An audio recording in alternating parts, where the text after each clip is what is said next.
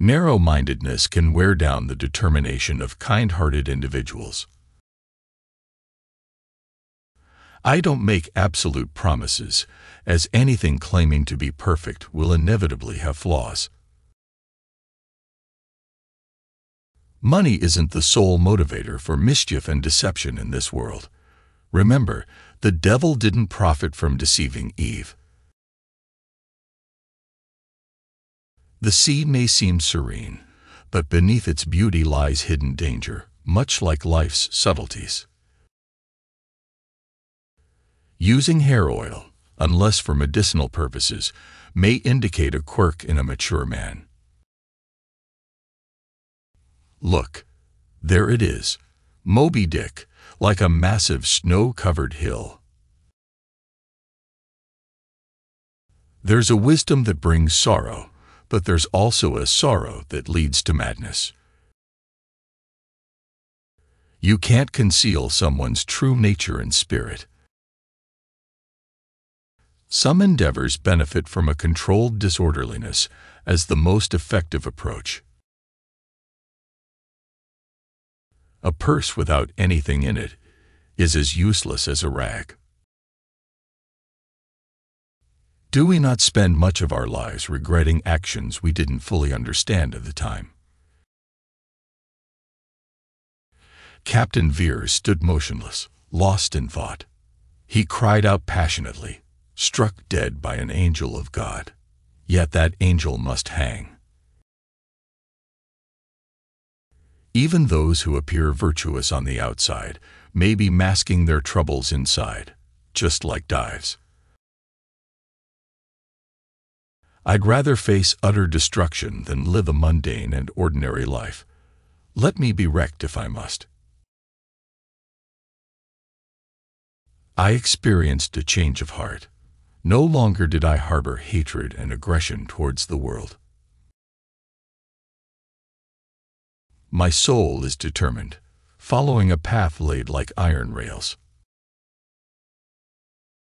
Time doesn't matter, whether past or future. Eternity remains unchanged. We have already experienced nothingness. Ahab and his feverish sickness lay stretched together in one hammock.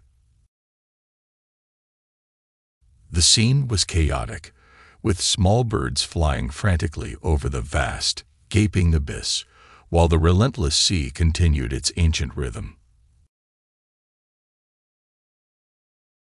We all have our mental struggles and brokenness that need healing. The warm, clear, fragrant, and abundant days were like exquisite Persian sherbet in crystal goblets. Long separation from civilization can return a person to a more primitive state, as nature intended. Rarely have I encountered a profound being who had anything substantial to offer this world, except when compelled to do so for survival. No philosophers understand us better than dogs and horses. True honesty is not determined by one's appearance. We are all tied to the uncertainties of life from birth, but it's only in facing sudden death that we realize life's constant dangers. It's better to have a good reputation through goodness rather than solely clinging to one's reputation. Ambition can be a sickness, and worldly success doesn't necessarily bring true fulfillment. In both humans and fish, wriggling can be a sign of weakness. Bartleby's response, "I would prefer not to," surprised and alarmed me. Evil is a constant problem in the universe, and suppressing it in one place only causes it to emerge elsewhere. Deep truths are challenging to make popular, as genuine wisdom is profound. I will pursue that hated fish with unwavering determination, even if it takes me to perilous waters and the brink of damnation. If I were the wind, I'd refuse to blow upon such a wicked and miserable world.